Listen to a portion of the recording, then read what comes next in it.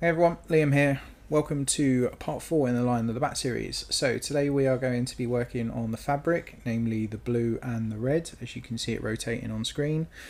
Now, there is still a lot of cleaning up to do on this model. There's still a lot of parts that look very rough. That's something that I'll do at the end, but you're getting an idea for the process as it is. It's also worth noting that the fabric, you can clearly see, has a really nice transition. It's not done to a competition standard, it's gone to a really nice centerpiece standard, but I'm going to explain to you also how to push this further to get that ultra smooth, perfect blend as we go, but I'm not going to show you it on the video because it would be a really long video and probably quite boring. But if this is helpful, please like and subscribe. It's a really big deal. If you want to support the channel, you can support me through Patreon, or more importantly, I offer tuition through Patreon. And you can also get in contact with me through my Instagram, Facebook for any centerpiece commissions you might be interested in. So thanks very much. I hope it's helpful, and feel free to leave me some feedback in the comments. Right, so first up on the wet palette we have Scale 75 Deep Red, Vallejo Bloody Red in the bottom, and Vallejo Model Color Black. So we're starting with the Scale 75 Deep Red. Now this has been thinned down to probably 1 part water to 1 part paint, but even then it's not really that watery, it's quite thick. We're gonna mix all this paint on the model. We're gonna do that when the paint is wet because I want this to be quite quick to start with. So I'm laying down the red. I'm gonna start on the lion's chest piece. I'm doing it with his arms in place because his arms are gonna cover some of this fabric anyway, so I want behind the arms to be darker. So just while his arms are there, I'm painting the red in, and then I know where not to paint. And then I'll pull I've pulled the head off, and I'm going to pull the arm off in a second as well, because most of what is under his arm I want in shadow anyway, so that's all going to be really dark, mostly black.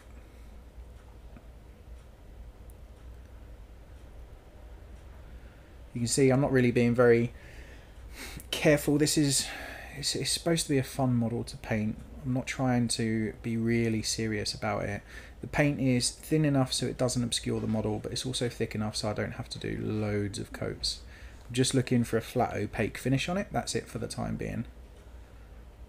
I'm also going to catch that edge on the inside of that cloak there because that's still facing upwards, and if I just leave all of the recess in black, then it's just going to look unpainted.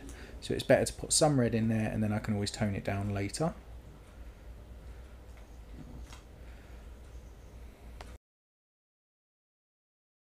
So with the bottom tabard, maybe, whatever it's called, that bottom piece of fabric, there is loads of sculpted on details. I'm not worried about the sculpted details, I'm just painting over them for the time being, because if your paint's thin enough, you're not going to obscure the details. But the thing with this piece of fabric is it's got some really prominent folds. Don't do what I just did and paint over what you've already painted. But yeah, it's got some really prominent folds, and the problem is some of those folds is an absolute nightmare to get your brush in, and the other ones are just really like quite strong curves. So for me, it makes sense just to leave those folds inwards where you can hardly get your brush. Just leave them black. No one's really going to see them, especially as a gaming piece. So all I've done, I've just done the red on the highest point of those folds. So I'm just going to jump across to the cape here as well. Now this cape kind of flows sideways. So all I'm going to do, there's going to be a lot of black on this cape. So all I'm doing at first is I'm painting on a fairly solid colour of this deep red, Scale 75, and then next to it I'm painting the black. And then I'm rubbing off the majority of the paint on my brush. And then I'm going to mix the two together. So both of these colours are wet. So when I say I'm rubbing off the majority of the paint, I'm never actually cleaning my brush. What I'm doing is when I put the red down, I'll keep the red on the brush. Then I'll get the black and I'll put the black on the brush. I'll put the black on the model. So in my brush I have both the black and the red. And then when I come to mix those two colours on the actual model, I rub my brush on my thumb. That mixes that black and red that's in your thumb, and it gives you a mid-tone. And then as you can see, more of this will be on camera. I'm sorry for my bad recording, but it will be better. But where the red and the black meets, you can see I'm running my brush along the join of the two colours, and then that will mix them together. If you've seen the brass scorpion video for the bronze trim, then you would have seen this technique already. It's exactly the same thing, it's just different colours and on a different surface. So you can see I'm putting down the black. Where my hand is going mental in the corner there, that's me rubbing it on my finger, so I now have that mid-tone because I've mixed the paints in my brush. And then I'm mixing the black and red on the model, and you can see I get a rough transition. Now it's worth noting, if you really get this technique down, or in my case, if you are more careful, then you can actually get some really nice blends and transitions using this technique. And then what you do is you just refine it afterwards. So this is a very quick way of getting a transition from one color to another. I personally normally use it on much smaller surfaces because it's easier. You have less brush marks to control, but it also works on stuff like this, as you can see. So I'll try and explain it again just a little bit clearer. So your paint consistency, your paint cannot be too thin. When you put your paint on the model, it cannot run or move. It needs to be quite solid because that will make it easier to mix. If it's too thin, it will just mix like water and it will puddle and it won't work. If it's too thick, you're going to have physical blobs of paint. So the consistency is key here.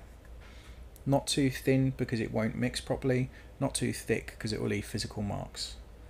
You're not washing your brush. You put down one colour, so in this case I'll put down the red, and then I will put down the second colour next to it, in this case the black, and then I'm using the side of my brush without having washed those colours off. I'm using the side of my brush to mix those colours together. Now the larger surface area that you have to blend, the larger your brush stroke. So you can see when I'm doing it on this, my brush is generally moving from the top of the cloak all the way down to the bottom. It's one huge brush stroke because every brush stroke you leave, every brush stroke you use will be a mark on that model, and naturally you want as little marks as possible.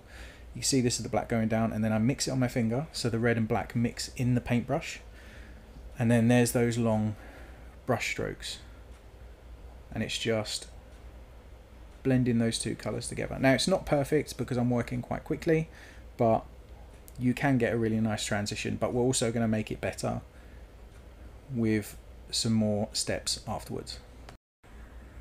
So next up we're going to go to the Vallejo Bloody Red. Now you can see what we have on screen. We've got a fairly soft transition with the deep red to the black, but it is looking very flat.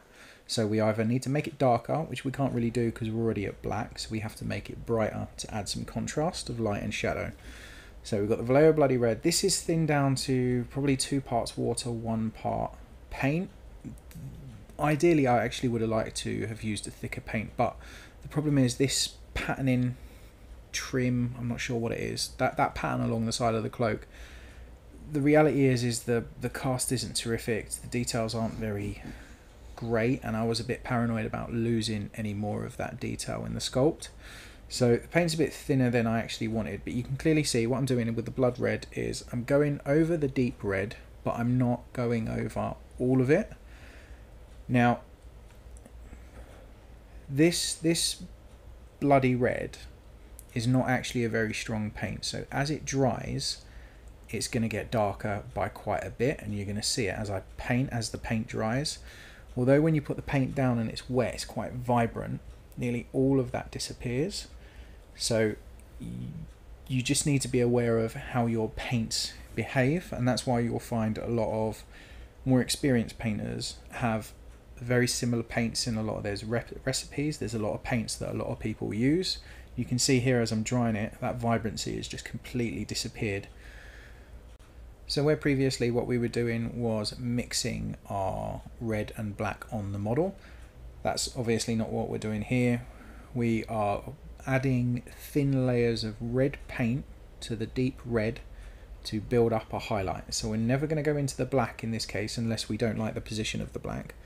The red is always going to be, the blood red is always going to be in the deep red sections, and it's going to be a build up of several layers to get a more vibrant finish, to get a brighter highlight.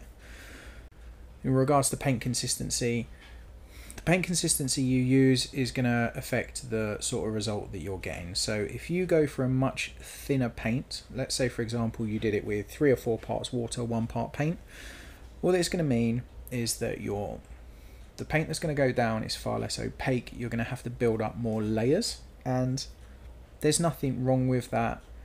You could effectively paint with glazes where the paint is, say, 8 parts water, 1 part paint, and just build it up really slowly. A lot of people like painting like that. There's nothing wrong with it. It's whatever works for you. For me, I prefer to go with a thicker paint at first to speed up the transition, and then to bring it together later because it's less work. Now, it's also comes down to the finish you want. If this was going to be a competition piece, I would probably be far more careful with it and build up those layers far slower. I would also probably paint it differently because I want some texture in the cloak, but I'm not going for that here. So I've just gone back to the lion himself. Those top sections of the fabric, I'm doing exactly the same as I did on the cloak, but the difference here is on some of it I'm just catching the edges because we've got folds in this cloak, so we still want some shadow in the recess. So I'm just using that blood red and I'm picking out either that top section on the shoulder there, that's going to be mostly red, or I'm picking out the edges of the folds themselves just to give it a bit more definition.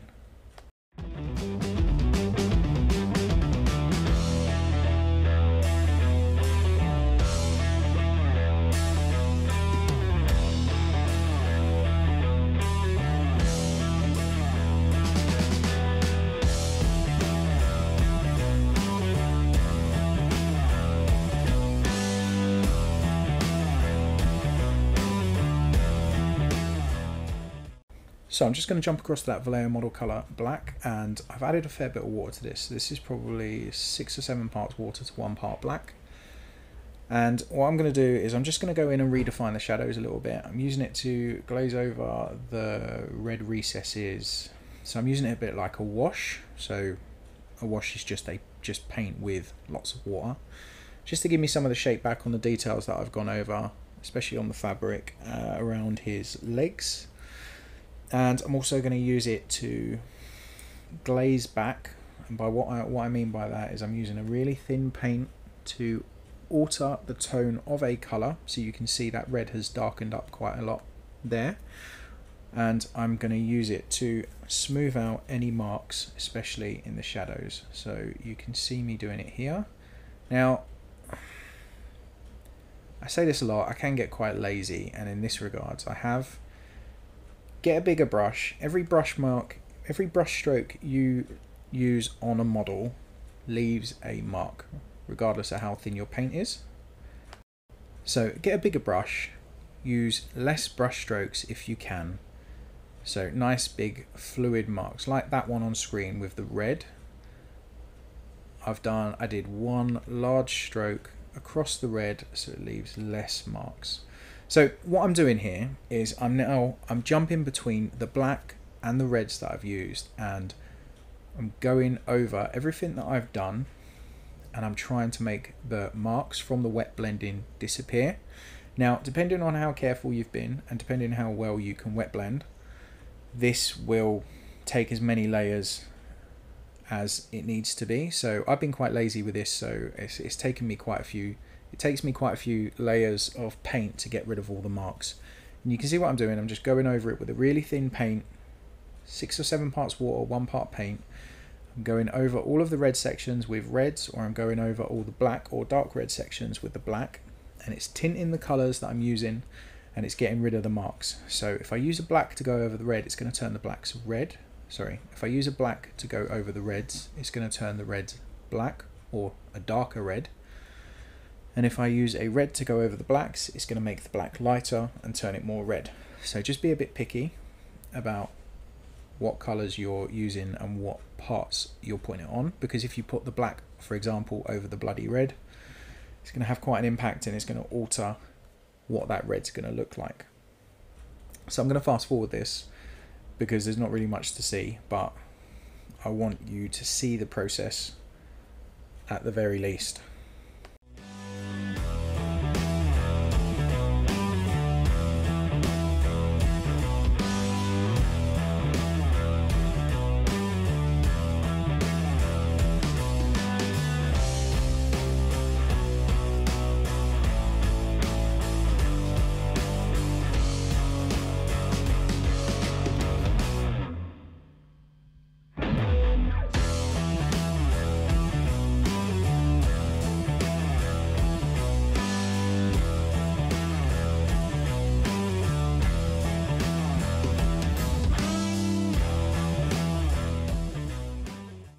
Right, so you can see the result. We've got a nice soft transition. I have just painted black over that pattern on the edge of the cloak, but you can see that I've got a nice soft transition. Now, if you want a nicer transition, the reality is you need to keep doing those glazes over that cloak and keep adjusting it. Eventually, all of the marks will disappear and you'll have a really smooth, stunning transition. And if you're going for that result, and if you're going for a competition piece and you don't want any flaws in it, that's what you have to do. You have to invest the time, but you don't need to go that crazy if you don't want to. With the front of the cloak, I've just going back to this Vallejo Bloody Red, and I'm picking out the brightest points for the highlights, just to make it pop around his face, collar, shoulder area, because remember that's going to be, I want that to be brighter than everywhere else on the model by the end of it. Right, so I'm content with the red, because I don't want to go too bright with it, remember, because we're also going to have curves on this base. So when you look at Conrad curves, you're also going to see the back of the lion. So if the cloak is really vibrant or has a huge amount of contrast, it's going to take away from the jewel in itself, and it's going to take away from curves, and I don't want that. So what we're going to do here is we're going to work on the inside of the cloak. Now I'm going to be using, firstly, Vallejo IDF Blue. Quite like this blue. This is another one of these paints that I use quite a lot. It's a very desaturated grey type of blue, and I'm painting the inside of the cloak. This is probably going to be the darkest actual colour I'm going to use other than black, because the inside of this cloak needs to be quite dark, because the whole thing is going to be in shadow. Now, if you're doing this as a competition piece, you need to make sure that you paint the inside of the cloak. Even if the inside of the cloak is going to be pitch black, you still need to have highlights and shadows. You just won't have it very dark or very light. There's not going to be much range there. But in this case, what we're doing is I'm using the Vallejo IDF Blue and I'm using black, and I'm just mixing the two exactly the same as we did with the red. Now, the only thing is on the right hand side of this cloak where I'm painting right now, this is going to be the brightest part of this cloak, because all the rest of it is the cloak that wraps around him. So it's going to be, I'm going to have that really dark, but this right hand side actually comes up and you see it. So this is quite a bright part. So this, we're going to add some white into it as well, but you can clearly see what I'm doing. You can see it, clearly see the black and the blue here on screen, and I'm mixing them together. It's exactly the same process as the red, just different colours.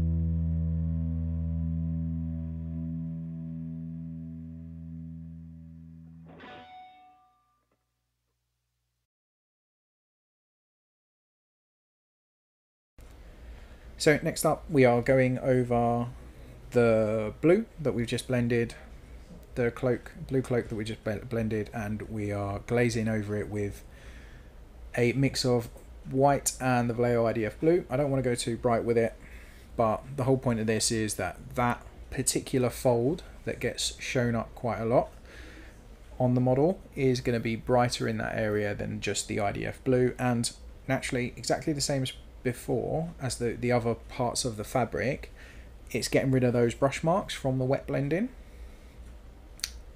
And the more brush marks that you have, the more glazes you will need to pull it together.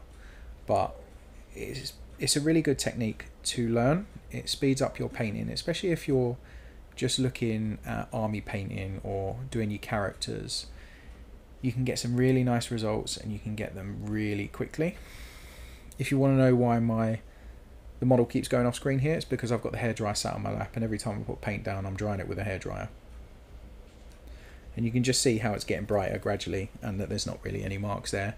As I said, I've already said it previously, but I'll say it again. If you were doing this as a competition piece and you need that ultra smooth blend, you would just keep glazing over until all of the marks have disappeared. That's how you get a really smooth blend, whether it's a cloak or whether it's armor. Regardless, this is the best way of doing it with a brush. If you've got an airbrush, you can also do this stage with the airbrush. Just thin the paint down so it's 6 or 7 parts water. Be very careful with it and just keep building up layers. It will do exactly the same thing. But as I've said before, there's not going to be any airbrushing on this channel because although I do it quite a lot, it's not a process that I enjoy, especially when it comes to my own pieces. And that's it. What you see on camera is now what we've been doing. So I hope it was helpful. There are other ways of doing these cloaks, but I think it's important to note that this jewel is a nice display piece, but I'm not looking for perfection. I'm not looking for a perfect finish. I just want it to look really nice. I don't want it to take a huge amount of time because otherwise this video series would be ridiculously long as well. So next up, what we are going to do, we're probably going to do a video on his face, and then I'm probably going to do a video on his sword, and then I'm going to move on to Conrad Kurz. I don't think I'm going to do any freehand on this video series because I don't want that cape to be too complicated.